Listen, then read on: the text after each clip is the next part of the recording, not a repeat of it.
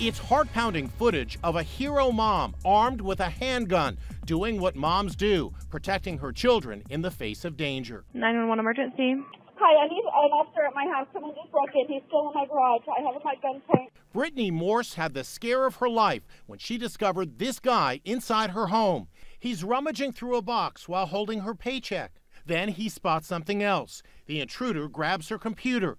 He looks right into a surveillance camera, but instead of running off, he heads to the garage. When my daughter told me there was somebody in our house that was not allowed to be here, I'm looking at all my kids and I'm telling them to go down the hallway. Go down the hallway. Go, go. Brittany ushered her 5 kids into a bedroom, her makeshift panic room. Then she went into Mama Grizzly mode. I grabbed my gun, I took my lock off as fast as I can, and I grabbed my clip. Then Brittany headed to the garage.